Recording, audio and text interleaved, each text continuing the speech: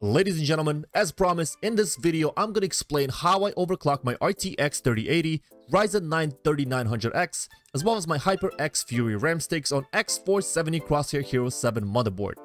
The goal of this video is to show you how a safe overclock can get you an additional 15 to 25 FPS in Call of Duty Warzone, and hopefully many more in other games. Keep in mind, however, this video is not meant to be a proper guide for overclocking, but simply me showing you how I did it, what has worked for me, as well as the results I got at the end of this video. Before we begin, here are a few things you might want to consider before attempting this yourself. Overclocking your hardware may void the warranty of your PC components if you accidentally melt them down due to high voltage or improper cooling. Speaking of proper cooling, I highly recommend that you purchase an aftermarket cooler for your CPU, preferably an all-in-one liquid cooler such as Kraken X63 or X73 to maintain low CPU temperatures. At last, please make sure that your power supply has enough headroom to provide additional power to your PC components. If you're not sure, I dropped a link in the description below that will help you calculate necessary power needed. Alright, now that you're aware of all the risks, let's begin.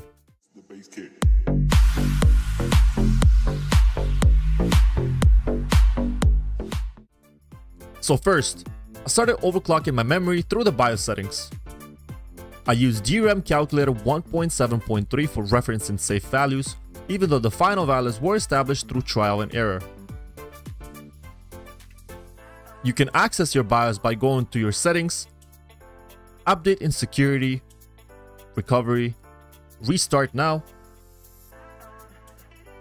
troubleshoot, advanced options, UEFI firmware settings, restart. This will restart your PC and load up your BIOS so you can change your RAM speed and timings. Once in the BIOS, I went over to Extreme Tweaker, dropped down to AI Overclock Tuner and picked DOCP Standard.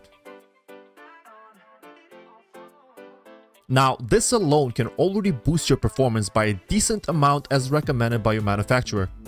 If you don't want to go further and you're satisfied with the values you're seeing, you can navigate to Exit tab, save changes and reset. In my case, however, I wanted to push my RAM past the recommended overclock values. So going back to the Extreme Tweaker, under memory frequency, I changed mine to DDR4 3600 MHz. Now, the voltage is already set to 1.35 volts from when I enabled the DOCP profile, and in most cases that should be enough. Now, I had to fix the timings. Under DRAM timing control, everything should be set to auto except the first 5 values, which took me the most amount of time. Because if these values were set too low, my PC wouldn't start and just be stuck on black screen. Sometimes it may even happen that your PC will start and run just fine for a few hours, but then the screen may freeze randomly at any point, which once again is an indication of your timings or your voltage being too low. In either case, you're gonna have to enter BIOS through Safe Boot. For me, there's a little red Safe Boot button located on my actual motherboard that I would press to reset my PC every time I encountered an error. If you're not sure where yours is, give yourself a huge favor and consult your motherboard's manual before attempting to overclock your RAM. After a few attempts, I finally found the lowest safe timings that did not crash my system, and they happened to be 17, 19, 19, 19, 41. If you're wondering whether this was all worth it, I had gotten an extra 11 FPS on 1440p max settings in Heaven Unigen when compared to a basic DOCP profile. Also, while we're in the BIOS, we might as well increase airflow through our case by reducing temperature thresholds for our fans.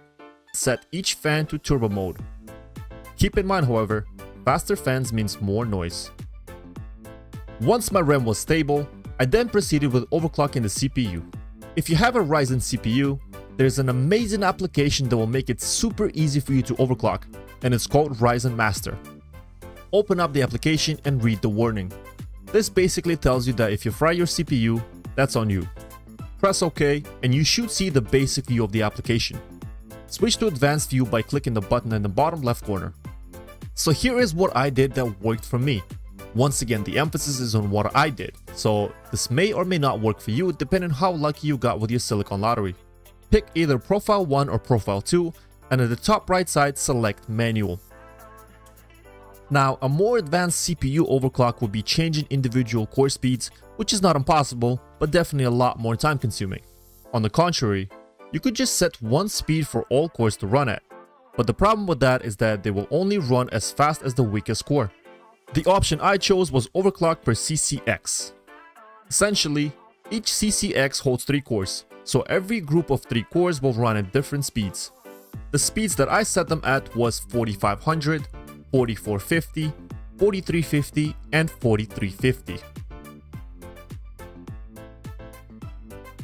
This overclock makes sense for Warzone as the game is very poorly optimized and prioritizes single core performance over multi-core. The last step is our voltage. I originally set it to 1.35, but since then I dropped down to 1.34.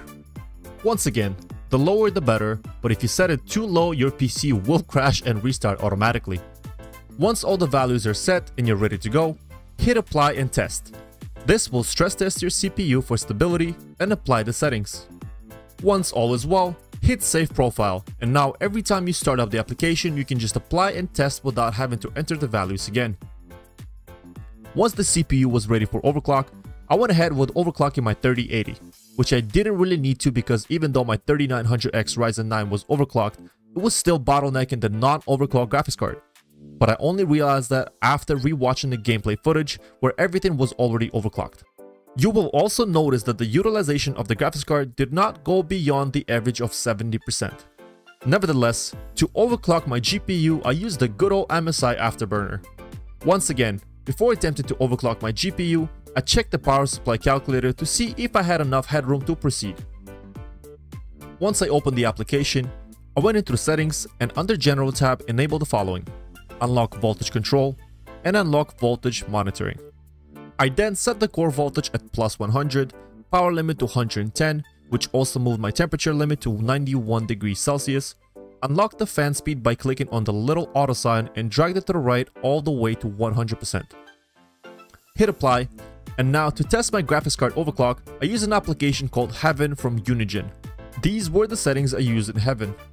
Once you run them, hit benchmark and watch the video.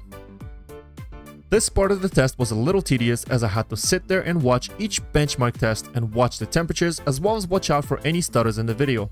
Once I ran the first test without any overclock, I recorded the FPS, score, highest temperature observed, as well as core and memory clocks. I started with just plus 75 core clock, and after every test went up by plus 15. At plus 195, I started to notice the video to stutter, which is how I knew that my max was around plus 180. I then kept the plus 180 on the core clock and proceeded with the memory clock boost in the increments of plus 100. I ended up with plus 1100 without any issues on my memory clock. Once I finally reached a stable overclock across all of the parts mentioned above, I went ahead into Warzone and gave it another shot. I used the same settings that I used in my original benchmark video, except this time I tried to land in more populated areas to see how much of a difference the overclock actually made, and I gotta say, while the FPS counter definitely has gone up by 15 to 25 FPS, for some reason I expected a little more performance out of my Ryzen 9 3900X. Well, there you have it guys. Enjoy the gameplay and let me know in the comments below what you think about the performance, whether you've tried it, and if you have some ideas that can further boost my performance in Warzone. Also, if you enjoy my content, please give me a huge favor and sub to the channel. I'm actively trying to hit 1000 subs so I can start doing giveaways. Thank you all so much, and I'll see you guys in the next one. Later.